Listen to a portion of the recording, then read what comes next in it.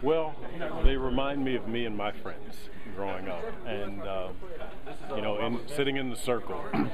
was one of the most enjoyable experiences I've had in this thing we call life, really, because it's taken me back to my youth,